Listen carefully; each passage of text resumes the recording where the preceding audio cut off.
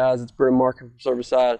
Going to go over a couple things that you might need for a dove hunt. Tomorrow we have a dove hunt planned. We've got a private landowner that's letting us hunt his cornfields. He's got several acres of cornfield. It's got a power line running right through it, so it's pretty good spot for some dove. We went scouting it a while ago, and doves were flying all over the place. So stay tuned for that at the end of the video. We've tried to get some action shots in there of us shooting some doves, maybe retrieving some doves as well and stuff like that. So stay tuned for that for the end of the video.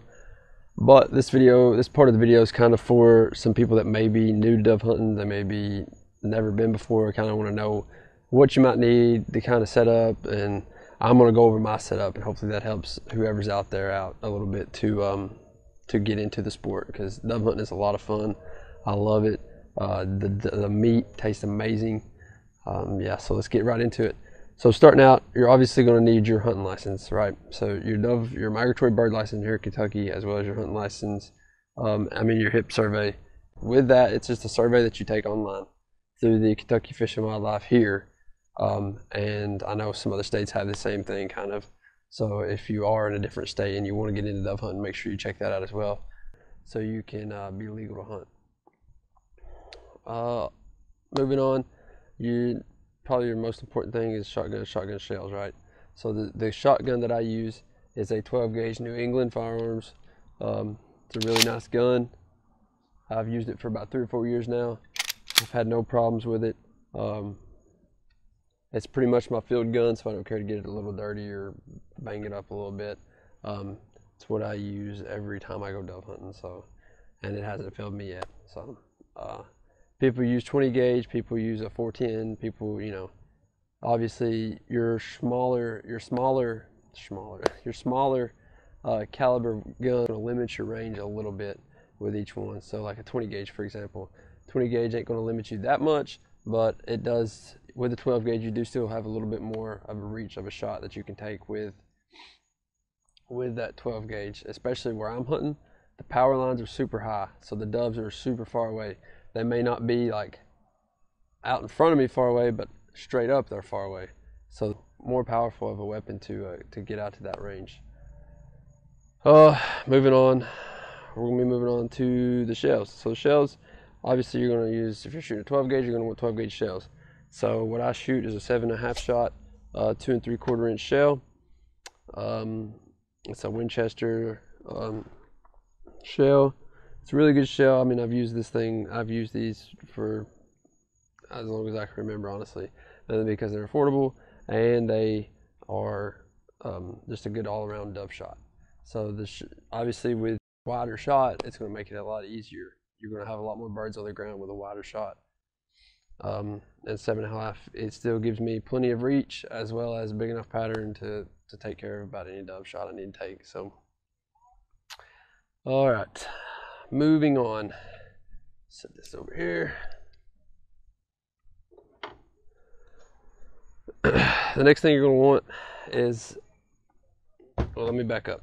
So there's pretty much two ways of really hunting, in my opinion, and that's either one, walk around the field, get them to fly in front of you, or you can set like I'm going to be doing tomorrow morning and just setting underneath the power line cut. And that's kind of what I've always done, because for one, I'm lazy and I don't want to walk around a lot. But if you're going to be doing what I'm doing, right, you're going to be sitting underneath the power line, waiting for those doves to fly up. You're going to want something to set on, for one, and you're going to want something to put your shells and doves in. Now, the all-around old-fashioned way people doing it is they get a 5-gallon bucket and they'll dump their shells in and whatever doves they shoot, and they'll just take this out there, set on it, grab the shells out when they need it. It works perfectly fine. It's very inexpensive, and they even make seats that swivel, so you can slap a seat on here and swivel around looking at these doves or whatever you need to shoot at, and just pop it off, throw a dove in there, grab some shells, whatever you need to do. So that's one way of doing it. It's very cheap, very inexpensive. What I do, and I use my field chair. So anybody in the Army knows what a field chair is. And a field chair, pretty much, this one has got a strap on it. So right here, I can carry it, I throw it over my shoulder, carry it into the field, whatever I need to do. And it's got this lovely little pouch down here that I keep all my shotgun shells in. So right here. Now I do not keep my doves in here. I'll show you here in a second when I keep my doves in. But I'll dump all my shotgun shells in here before I head out to the field. And then I'll just prop this baby out, set on it, wait for the doves to come in. It works really well for what I need it for. Now, what I keep my doves in. I keep my doves in this right here. It is a dry mate shotgun shell pouch pretty much. In here, if I am moving and I am walking around in the field, I can keep, it's got a divider in the middle here, so you can keep your shotgun shells on one side, the doves on another. And it keeps you from having your feathers mixing in with your shotgun shell and then shoving feathers up in your gun whenever you're shooting. So that's really handy. But most of the time I still keep it on my hip, even if I'm sitting underneath the power line, or if I am sitting on my field chair which got my shells inside of it, because I still use it to put my doves inside of, because I really don't like mixing my doves and my shells together because it gets feathers all in there and blood and stuff. Some people don't mind it. I personally, I guess I'm just OCD freak and don't like it, but that's what I do. And another big reason that I use this is because it is so easy to clean the blood out of this instead of this, right? So once you throw your doves in here, you're gonna have blood, all of it, obviously, and feathers inside of this pouch. So you can either A, use a water hose, or B, do like I do and just toss this thing in the washer for a little bit, and then you air dry it. That does a really good job of cleaning it. That pretty much goes over my setup.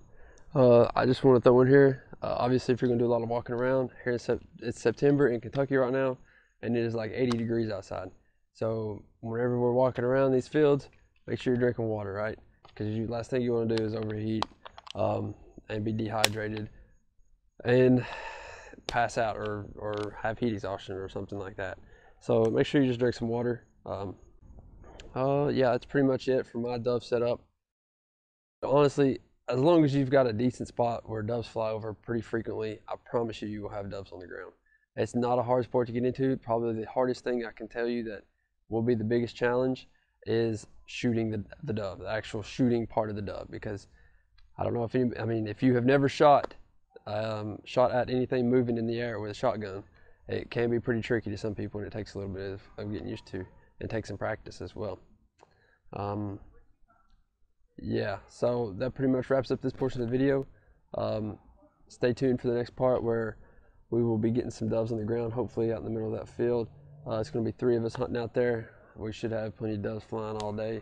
So yeah, stay tuned. Pretty excited about it.